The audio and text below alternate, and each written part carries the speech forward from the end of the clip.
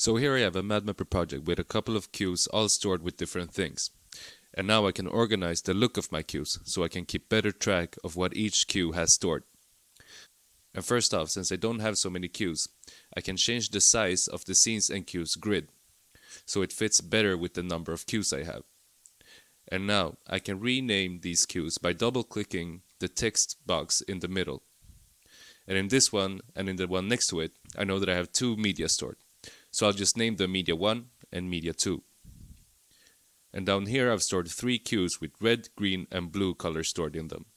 So I can enter the queues option through this cogwheel, and here I can simply choose red for this one, and then I can choose green for the next one, and then blue in this one. And in this queue I have a video file, and I happen to have a screenshot from that video. So I can just go in here and add any picture from my computer as a thumbnail for this queue.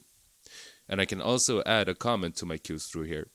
Like for example, this video is about 9 seconds, so I'll just put 9sec video as my comment.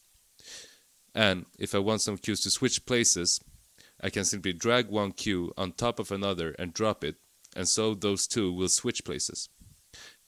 And lastly, if I right click in any queue, I can access some additional layout options.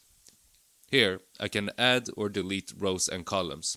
And when I'm adding rows or columns, I have the option to add it before or after the point where I right clicked.